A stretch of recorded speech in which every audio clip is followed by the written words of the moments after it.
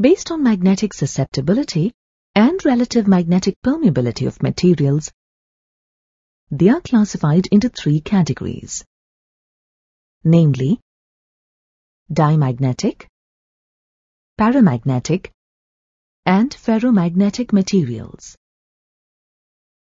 Now, let us discuss the properties of these materials, starting off with the dimagnetic materials.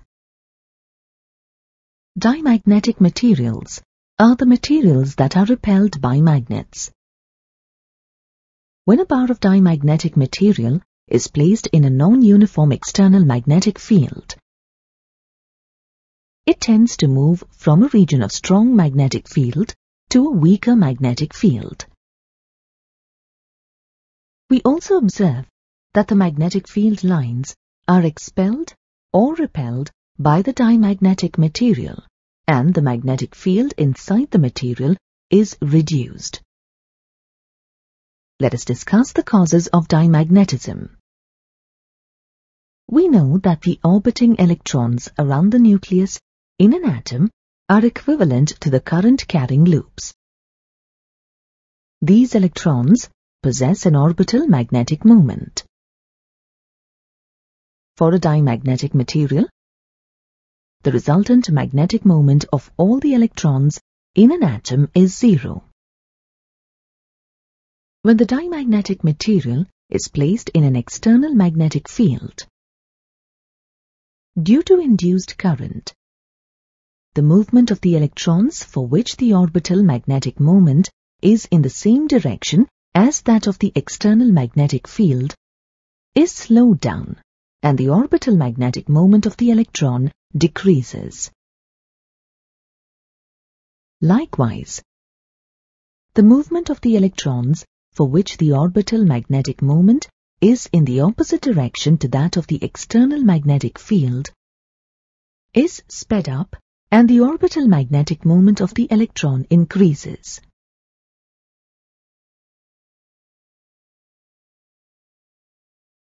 The material then develops a resultant magnetic field in the direction opposite to that of the external magnetic field. Hence, the dimagnetic materials are repelled by the external magnetic field. Although dimagnetism is present in all materials, its effect is very weak in most of them. Some examples of dimagnetic substances are bismuth, copper, lead, silicon, and nitrogen at STP. Magnetic susceptibility of the dimagnetic substances is greater than or equal to -1 and less than 0. Relative magnetic permeability of these substances is greater than or equal to 0 and less than 1. Superconductors exhibit perfect dimagnetism. When a material is cooled below its transition temperature, it becomes a superconductor. In superconducting state, the material behaves as a perfect conductor of electricity and a perfect dimagnetic material. When a material makes a transition from the normal state to the superconducting state, it actively excludes the magnetic field from its interior and hence repel magnets. This is called Meissner effect. Maglev trains, or in other words, magnetically levitated superfast trains, work on the same principle.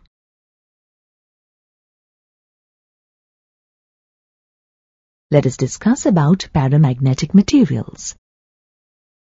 Paramagnetic materials are the materials that are weakly attracted by the magnets.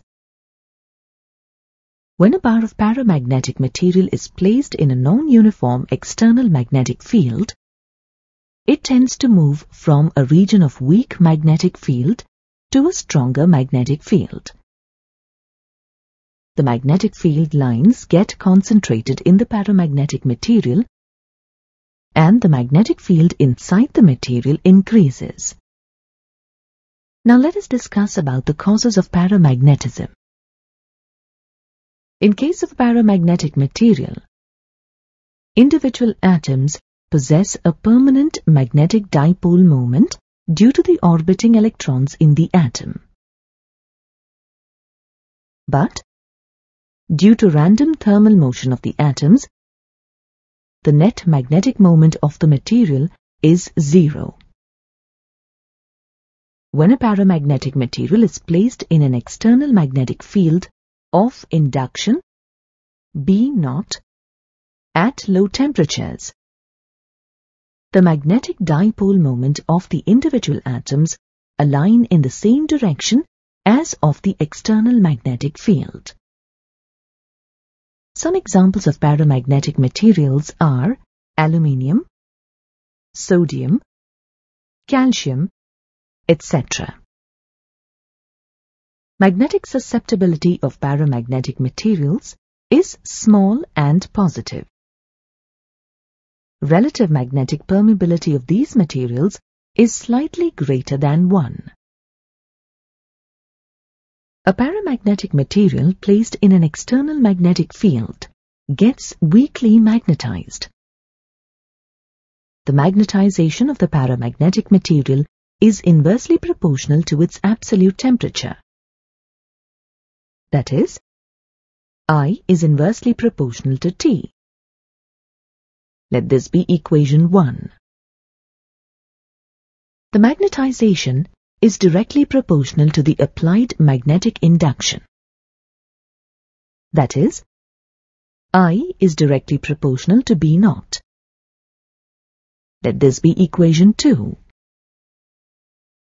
By combining equations 1 and 2, we get I is proportional to B0 by T. This equation can be written as I is equal to C into B0 by T, where C is the proportionality constant. Let this be equation 3. We know that B0 is equal to mu0 H. Let this be equation 4. We also know that the ratio of magnetization to magnetic intensity is magnetic susceptibility. That is, chi is equal to I by H. Let this be equation 5. Substituting equation 4 and 5 in equation 3.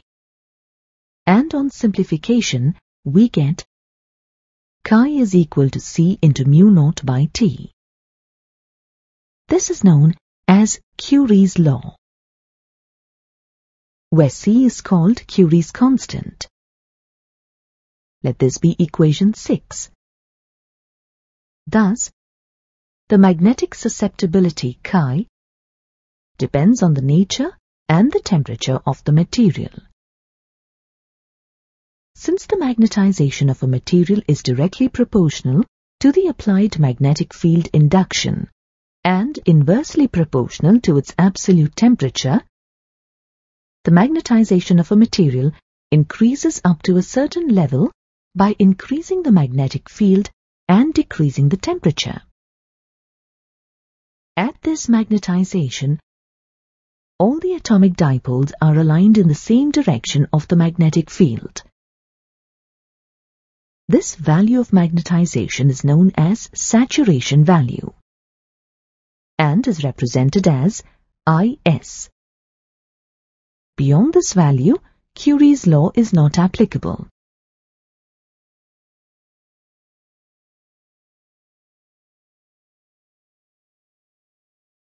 Let us now discuss about ferromagnetic materials. Ferromagnetic materials are the materials that are strongly attracted by the magnets. When a bar of ferromagnetic material is placed in a non-uniform external magnetic field, it has a strong tendency to move from a region of weak magnetic field to a stronger magnetic field. And the field lines are highly concentrated inside the ferromagnetic material. Let us discuss the causes of ferromagnetism. Similar to the paramagnetic material, the individual atoms in a ferromagnetic material also possess a permanent magnetic dipole moment due to the orbiting electrons. These individual atoms interact with one another and arrange themselves in a common direction over a volume of some millimeters. This volume is called the domain.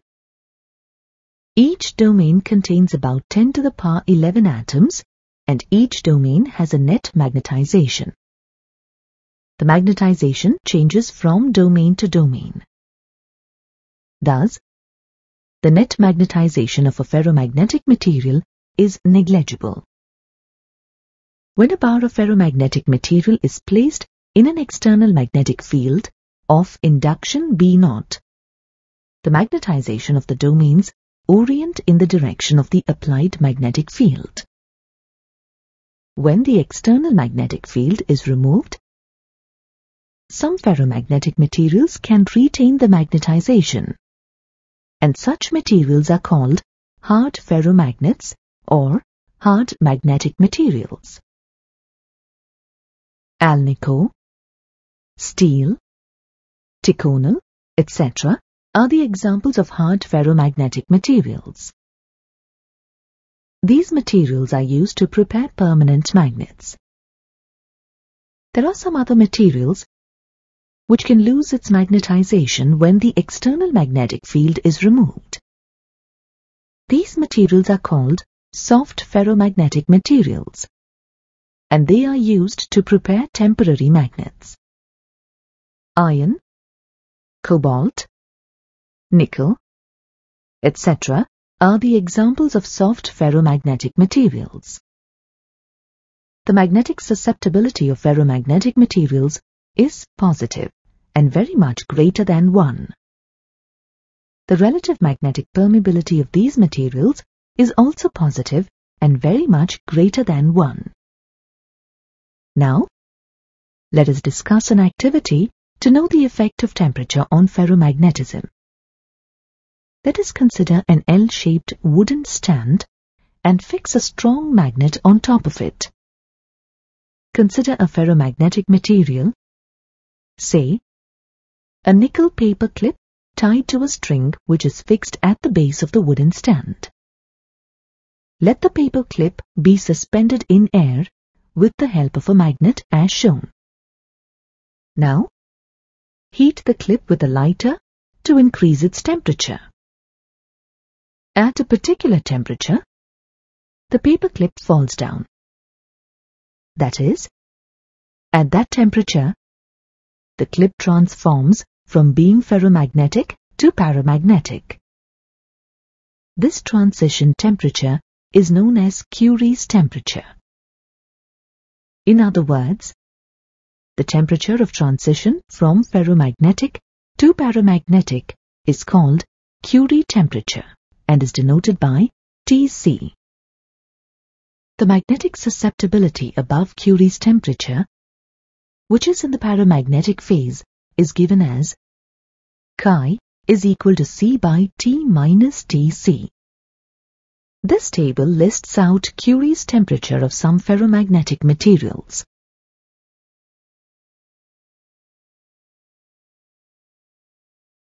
Let us now discuss about hysteresis of a ferromagnetic substance.